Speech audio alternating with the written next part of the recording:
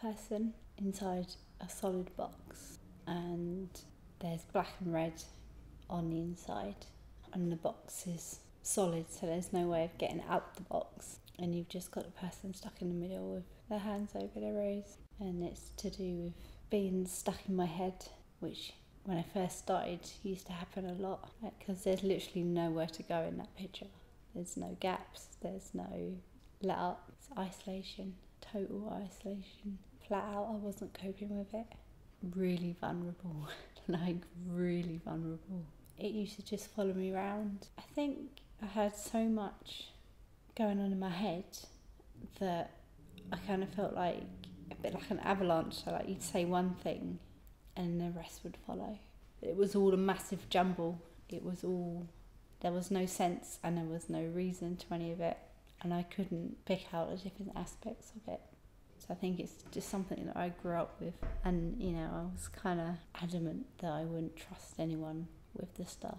And a group I found really difficult, really hard, just because it was letting other people in. It was out of my control what they thought about the pictures and what I was saying. So I tried to tone it down quite a lot.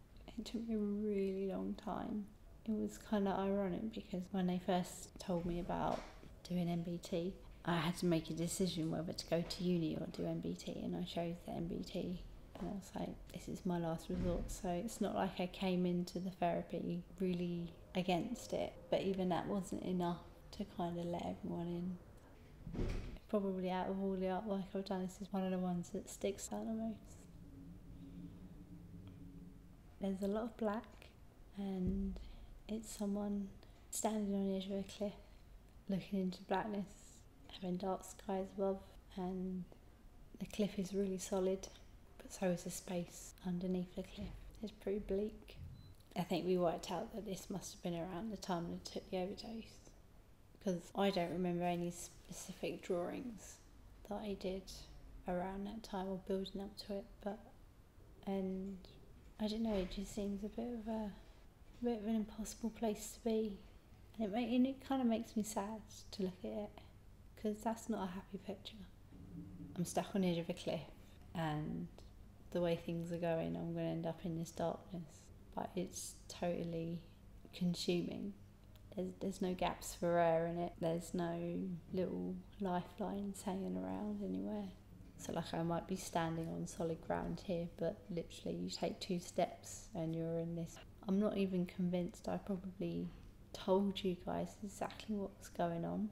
I have a suspicion that I probably talked around it, and that's kind of sad as well. I wasn't frightened. It's one of the main things I remember about that time. I was not scared one bit. It was just, this is what's going to happen, and so be it. So I think the fact that I wasn't frightened now rings massive alarm bells. And it's like when that kind of calmness comes in, because if you look at it, I know it's horrible to look at, but it's fairly calm. There's no things jutting out. And I know now that is what I need to look out for. When it gets to a point where it's no longer scary, that is when I need to do something. I've got better at putting my hands up and going, no, I need help. Much better at it.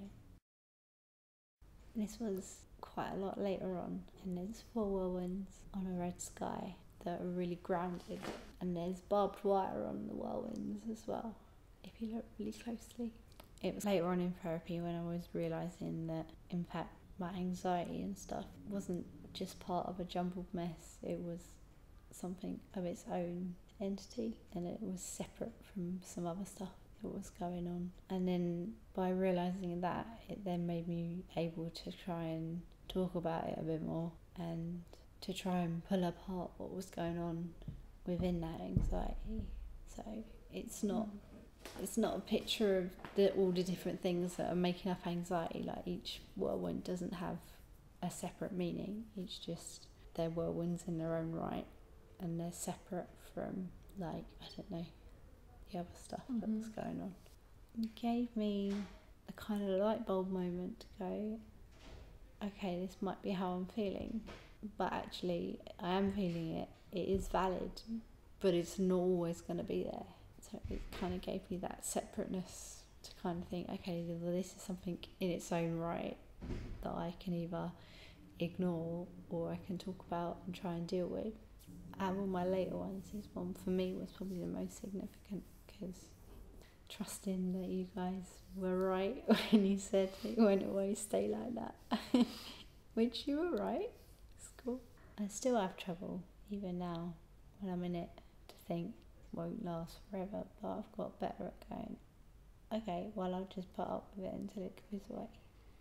So I've got much better at, when I'm in that space, like not looking at the clock, like actively avoiding things where I can track the time or anything like that. It was literally, you know, I don't get anywhere living in my own head, so I might as well give another view on it a chance.